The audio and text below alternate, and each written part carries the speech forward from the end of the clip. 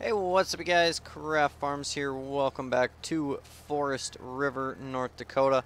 As you can see, we are here in the cornfield, and we are chopping some corn here. We got Jim in the chopper. This one, the dealership just called right after we finished combining, actually, and they said that they had a good deal on a leasable self-propelled chopper. And so drove down there, took a look at it. Sure enough, they had this New Holland self-propelled sitting there. So we got everything dialed in. The dealership was up here, helped us get everything set, all the settings that we needed, everything like that. And so we filled 2 trailers full already. And now here we are on number 3. Slowly chipping away at silage. I don't know if we're going to chop this whole field or not. We're kind of going to have to see what we get. We might end up combining some of the field. We'll see, I guess. Not 100% sure of what we're going to do, but we'll have to see as we go. We also put up another cutting of hay. Jim took care of a lot of that while I was dealing with a lot of paperwork on trying to get contracts set up, things like that. So we contracted all of the oats that we have in the bins for December. We contracted 9,000 bushels of oats. We have about 9,400 sitting in the bin. So we contracted that for December. The remaining we'll see what we do with. You can see we brought the corn head over because corn is probably going to be our next harvest crop. We're up to 100 bales of grass, so I think we're going to have enough bales. We're not going to buy very many cows right away this first year. We're probably only going to buy like 20, 25 head, so we don't need a whole lot of hay for them. And if we end up needing more... Oh, what happened here?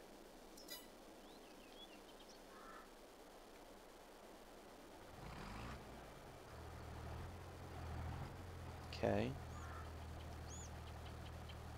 Not sure why that cut out on me there. But if we do end up needing any more feed, then we will have the ability to just buy some bales. But I think we should have enough. We do have the versatile sitting there, as you've seen, to use for packing the silo. Got both trucks lined up. We got everything cleaned up and put away, like our hay equipment is all cleaned up, put away in the shed. We put the feed mixer inside the heated building, so that way that's ready. And just kind of trying to get everything put away while Jim was making hay. So that was a huge help. And he got everything hauled in, put in the building, so hopefully we should be sitting pretty good on hay. I mean, we're gonna get a lot of silage and stuff like that, so we should be fine for feed for our 20 head. So we're just gonna start small with just, like I said, just 20, maybe 25, and then over the years we'll keep growing our herd, whether it's just, you know, calves that we keep back or additional cows that we buy.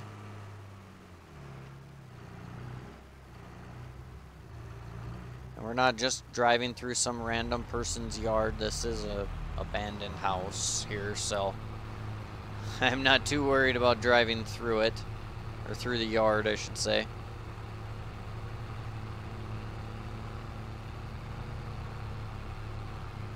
Well, geez, Jim, you're missing.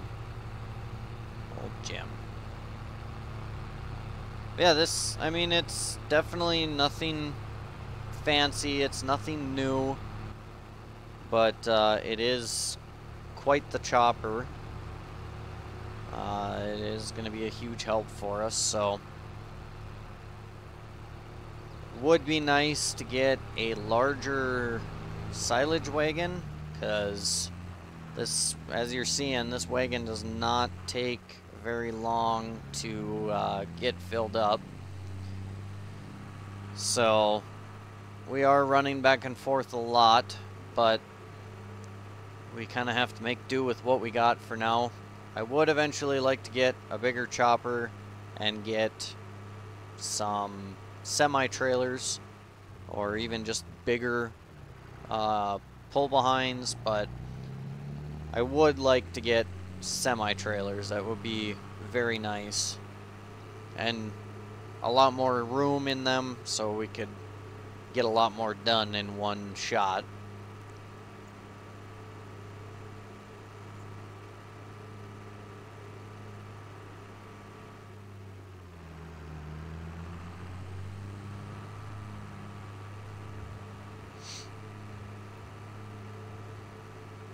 So see if we can climb over this pile here.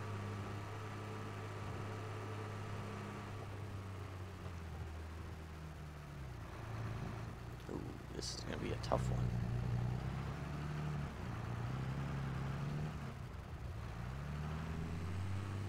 Oh boy. May have to pack this before we can dump more in here. I'm thinking if I can hug the wall a little more, we might be able to get over it. Yeah, there we go. Start dumping right about there, and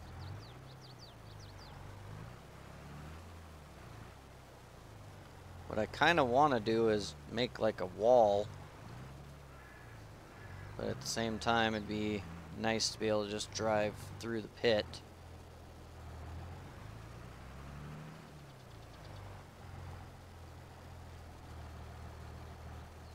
I'm trying to avoid having to dump all the way to the end here, just because as you guys see, we already got a bunch outside of the bunk. So what we're gonna have to do is at the end of the silage here, we'll have to before we blanket this, we'll have to come over with like the Bobcat and scoop it up a little bit, kind of clean things up at least a little.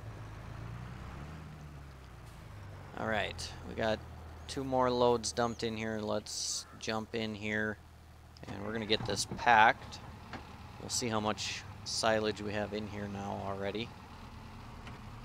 I'm sure quite a bit. Silage is adding up like mad. Yeah, 111,873 liters in this thing already, which is ridiculous. We haven't even made a full round around the field yet. And another thing we could do too is we could just make a big huge pile of silage on the ground, or of chaff on the ground, and then you know, if we empty this bunk, then we could refill it.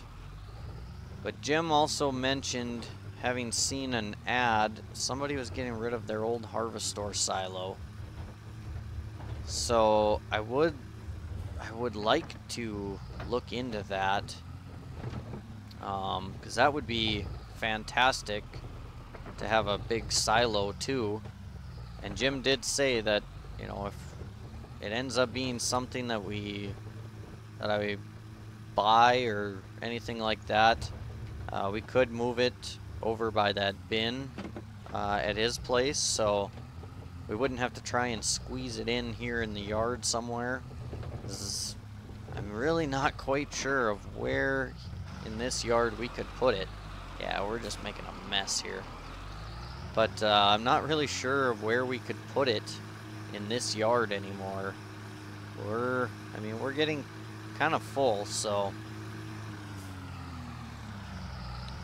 as you can see, our pile does kind of slowly climb to this side, which is kind of what I want.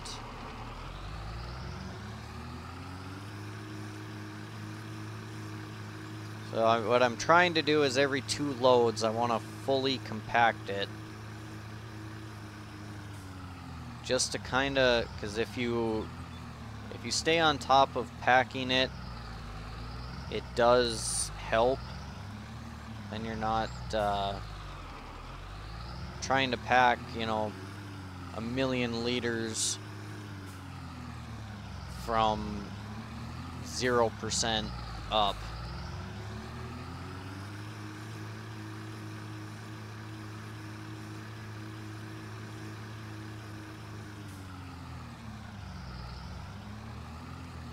Yeah, we've pushed 2,000 liters out of this thing already just by packing.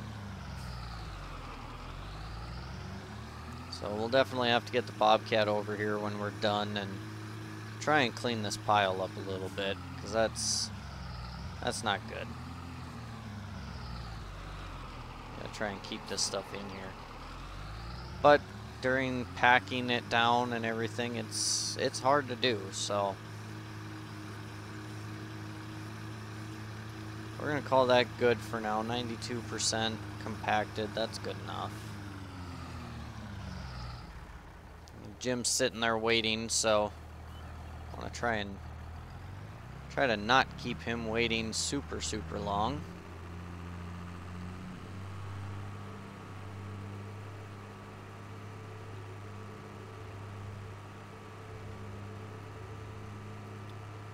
As you can see, I got the bale wagon back behind the buildings, so then if I need to unhook the loader for this tractor again, I can put it there and it won't be in the way. I currently have it unhooked over in front of the commodity building, so just dropped it there. I put the bale spear on and everything, and then did get the Bobcat adjusted around too. We put the snow bucket and the bale spears, and I think the pallet forks all are inside the main part of the small heated shop, and then we got the Bobcat hooked up to the regular dirt bucket sitting in the side part of the building.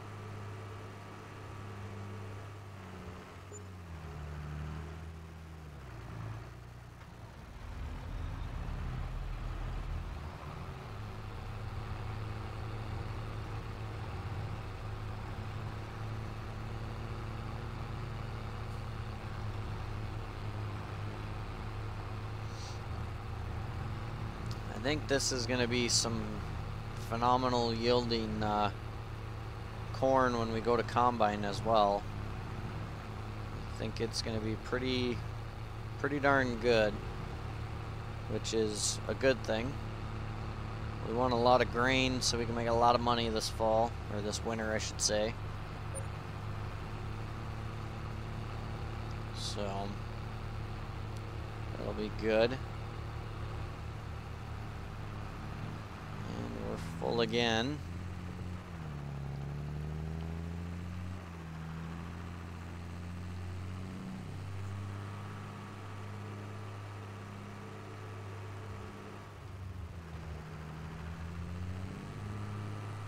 So yeah, this is kind of the plan of see where things go. Obviously, as you can see, we only have 64,000. So I'm really hoping that if this person wants to sell this silo, truly, that they aren't gonna want a lot of money for it, because we really can't spend a lot right now. Granted, I'm sure we're gonna have overrun on corn.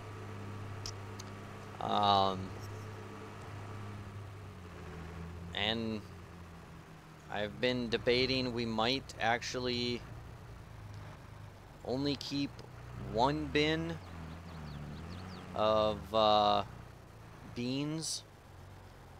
So we have the 3 big bins, these 2 big bins, and then we also have, we're just gonna let it dump until it quits here.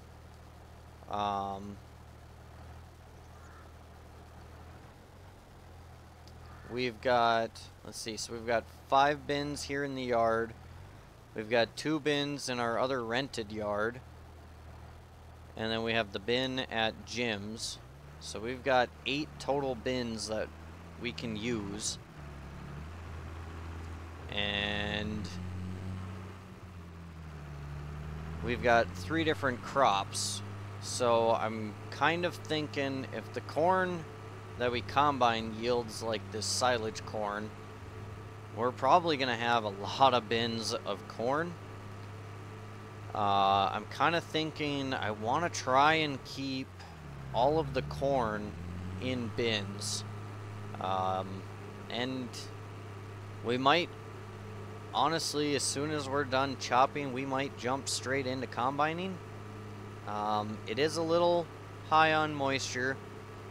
We might give it a little bit to dry down a little more. I think when we looked, I think we're at like 28 moisture right now.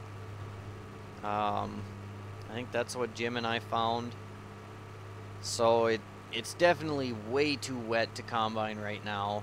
But I'm thinking if we can get it to dry down to like 20, 22 even, I think we would go ahead and combine.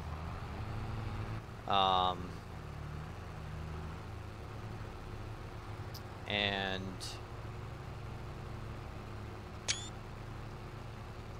you know, just throw it in the air bins, turn the fans on, that kind of thing. That's kind of what I'm thinking. I'm not 100% yet, so don't quote me on anything here yet. But I would really like to keep the corn at home and you know, keep it on air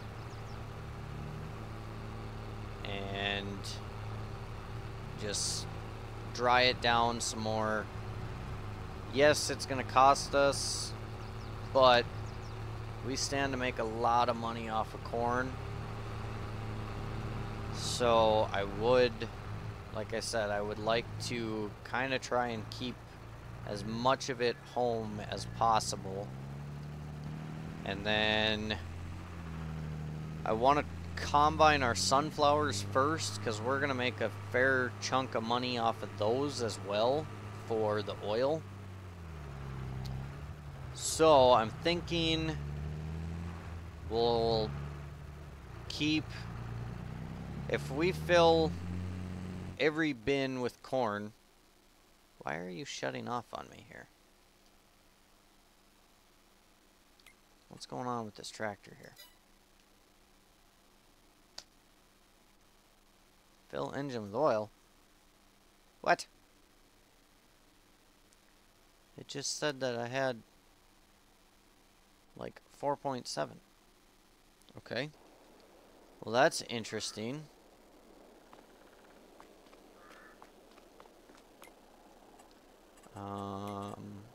Okay. Well, we're gonna have to run back to the farm. Let's go grab skid steer. We're gonna have to grab the pallet of oil barrels here.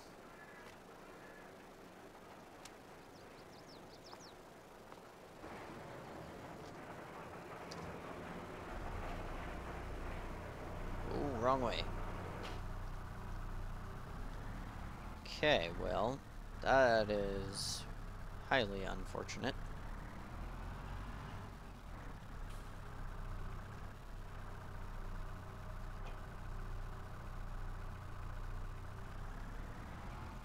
And then we're gonna have to drive this over to the tractor. Oh, this is... Yeah, it showed that I had more time on it. Well, it is what it is. We will just get it filled back up, I guess.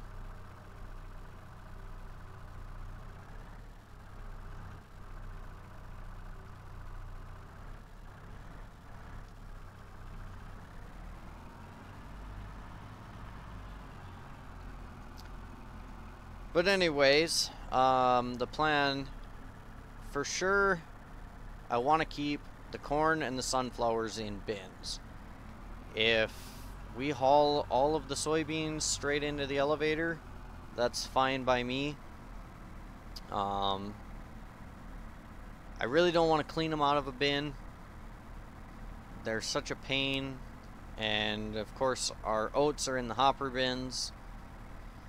So we could, I guess, in theory, pull the oats out of the hopper bin and put it in a big bin, but it's a lot of wasted space that I don't want.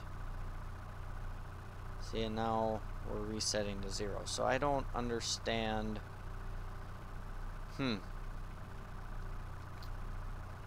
Okay, well, now that's running. What we're gonna do here, we're just gonna park the Bobcat in the ditch. Because you never know, we might even need it for that chopper yet. Nobody's gonna steal it, so we're gonna be passing by it enough that we can keep an eye on it.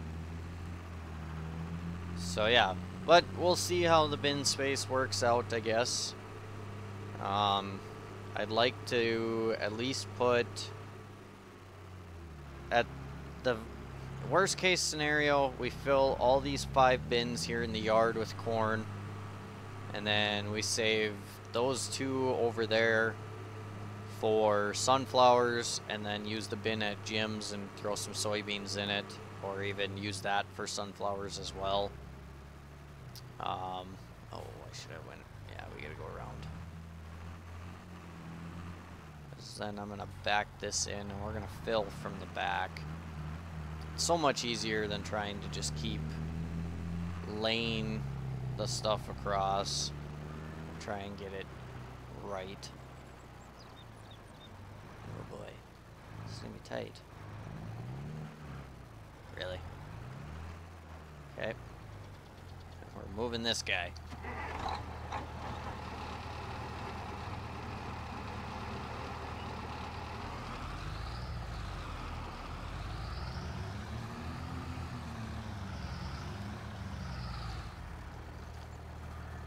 But that's kind of the plan. So I guess we'll have to see how things work out. I'm not sure how many more videos I'm going to be putting out. I mean, I'm recording this one here. Literally when you guys see it, I just finished recording and I instantly uploaded it. As you can see, it's 7 o'clock at night for me. Here on Monday. We started combining soybeans today, and within a few hours we ended up getting rained out. So we are home early tonight, but plan is to get back at it tomorrow. And we got some wheat that we're gonna haul out as well. So definitely busy. So there might not be a lot of videos until after harvest, which by that point, yes, FS25 will be out. But I'm still going to do FS22 videos even after 25 comes out. I'm not sure if I'm going to do videos on 25 right away or if I'm going to wait a little bit, but I will be bringing videos at 25, don't worry. I just don't know if I'm going to start playing right away or if I'm going to wait a little bit and let some mods come out, things like that. So we'll see, but I will have videos of 25, but it'll probably be a combination of 25 as well as 22 for a little while, because I am enjoying playing on this map. There's a lot of good mods, and I mean, I like this map, so I would... Oh boy, why did my keyboard quit? I think it's getting close to time to change the batteries in my keyboard. But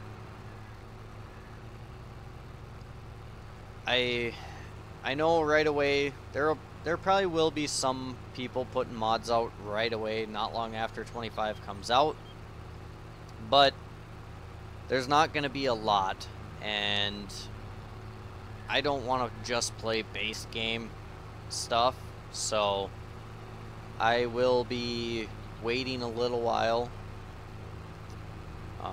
but videos at 25 will come, don't worry. So we will get there.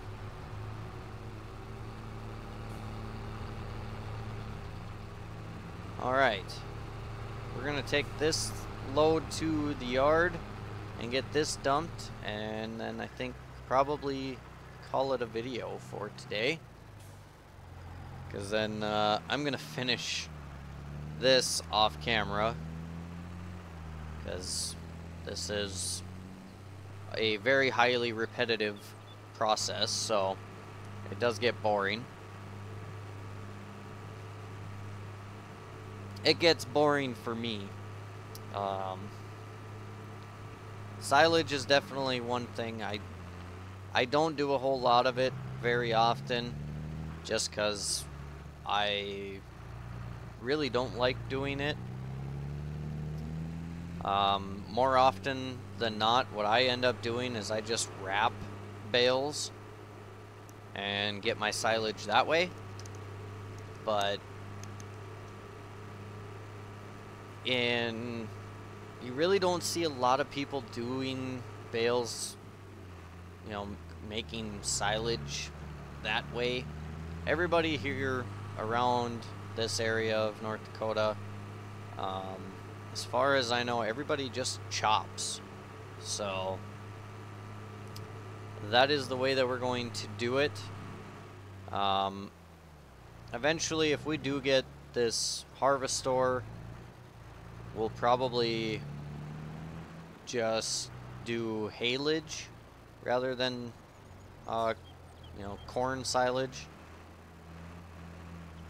But time will tell. Let's dump on that other side here once. Try and even things out as we go. Yeah, I think my keyboard is dying on me here.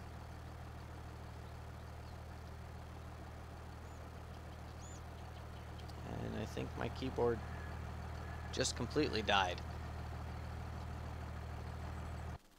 Okay. Alright, well, since my keyboard wants to slowly die, what I'm gonna do is end the video here, and then I have to track down some batteries. So that is going to be the plan. So I just wanted to thank all of you for tuning in. Hope you all enjoyed this video, and we'll catch you all in the next one. Talk to you folks later.